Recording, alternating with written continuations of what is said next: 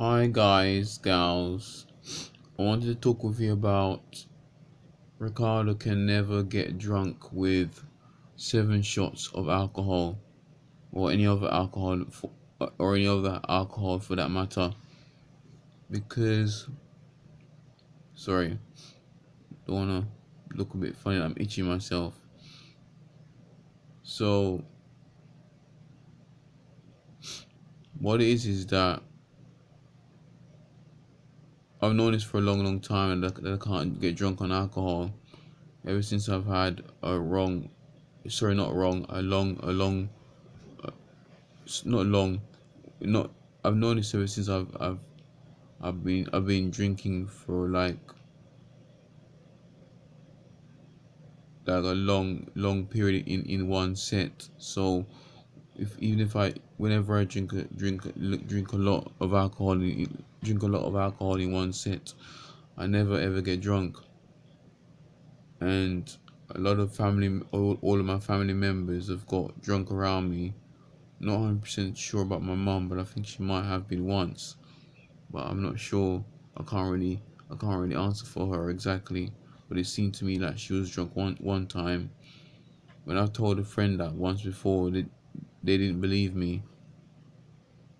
But easily you can easily confirm this with one of my family members.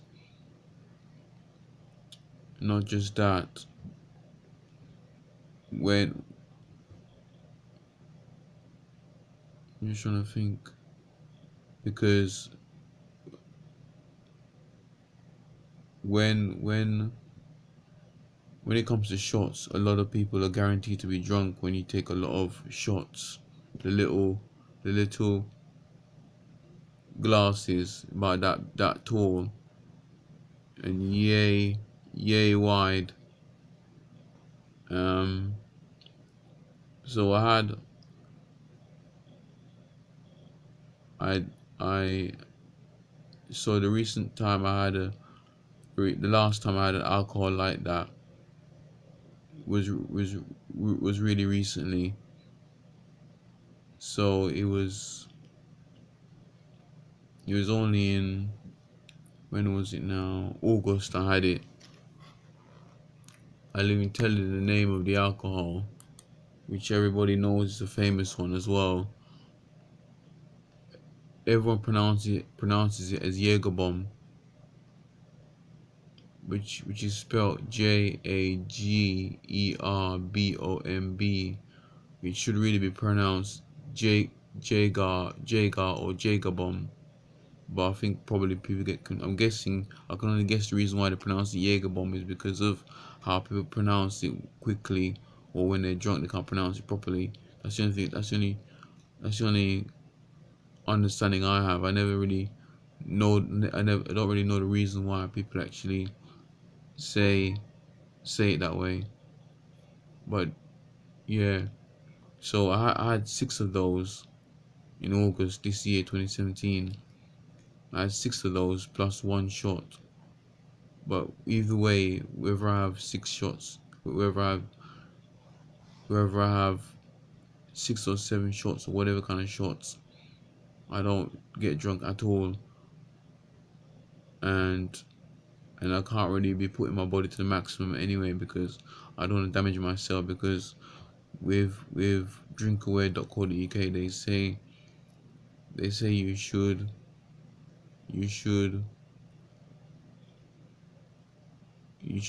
never go past or get, you should never go past or be on 14 units of alcohol at all, whether it's a day or a month, but you must never go, you must never reach 14 units. And alcoholics always pass that, I would have thought. And there's no point in me actually trying to actually push that bar of over 14 units. I just drink the recommended amount, but not for a man. I drink the recommended amount for a lady.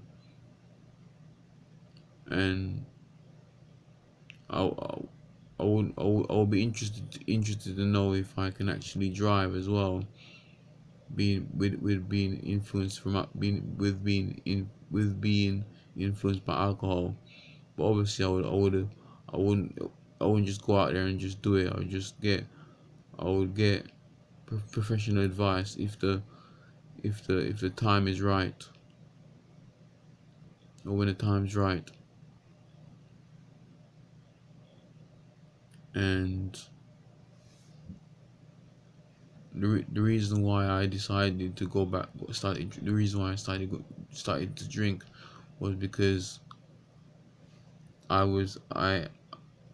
they say it reduces the fact of getting diabetes by 15 to 30% if you drink alcohol, 15 units of alcohol. Sorry, not 15. I mean, if you drink 3 to 4 glasses of alcohol, 3 to 4 glasses of alcohol once a week. But but diabetes, they say Diabetes UK says it's not an excuse to be going binge drinking. But yeah,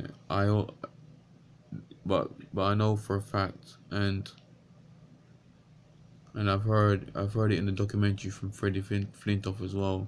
Said that he used to drink alcohol, and when he didn't drink alcohol, he was he was sorry he's been drinking alcohol for a long time. But when he stopped drinking alcohol, he wasn't when he stopped drinking alcohol, he started to crave sugar. He started to crave sweets and chocolates. But before that, when he was drinking alcohol, he wasn't craving it. But with me, when I don't drink alcohol, when I never used to drink alcohol, I used to crave sweets and chocolates very badly. Sometimes I go 3 4 days having sweets and chocolates on on every one of those 3 or 4 sittings. But sorry, not 3 or 4 sittings, as in I have it 3 or 4 times a week, the sweets and chocolates, and in that I'll have it one sitting a day.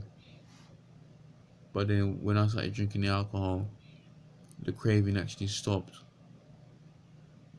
But the only time I have it is when I don't have periods of when I go long periods without alcohol. That's when the cravings for sweets and chocolates come back again. So yeah, that this is all really what this is all I have to say in this video. So God bless, take care, and just before I go, let's just pray. Heavenly Father, thank you for your grace and mercy you put upon us, Father. Pray help us, Father, to understand and manage our alcohol consumptions, O God. And I pray for salvation for our lives, O God. Pray save us, O God. Protect us and guide us and meet with us by your Spirit and by your word, O God. I plead the blood of Jesus Christ in restoration. Pray give us peace and prosperity at the right time, Father. In the blood of Jesus, I plead the blood of Jesus. I pray once again for salvations for our friends, family, relatives, and in our lives, O God, and for understanding and salvation, Father, and for our viewers, Father, in the blood of Jesus. I plead the blood of Jesus' name. I pray these things all in Jesus' name. We pray, Amen. God bless you guys, gals. Bye for now. Peace be with you.